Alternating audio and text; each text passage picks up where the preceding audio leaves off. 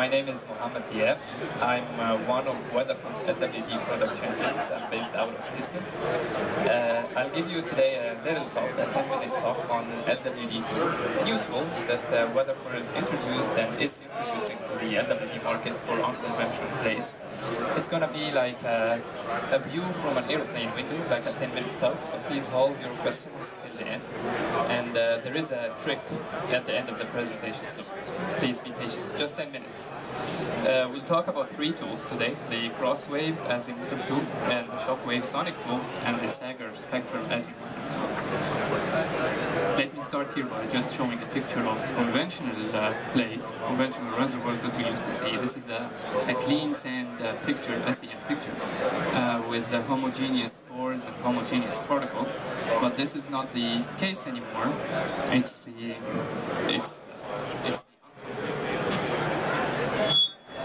probably it's working. Do I get it closer? That's fine. Now the unconventional is over here on the right side, where you can see the clay particles laminated and giving us these laminations over there.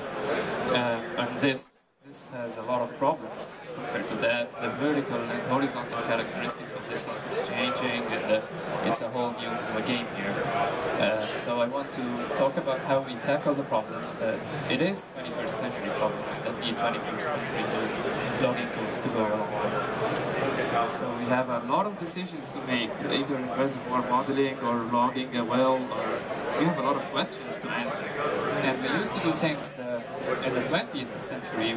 For example, if you have a paper map and you want to go from point A to point B, you stop and ask questions, and then you go back and track again, and maybe you miss it, so you go back and ask more questions. But now with new gadgets and new tools, we managed to get from point A to point B faster. And even if we take a wrong turn here or a wrong turn there, there's a recalculate application that can get us back on track. So this is like LWD now. It's you use the proper application, the proper gadget to get to where you want, to get to the answers of the formation evaluation you want.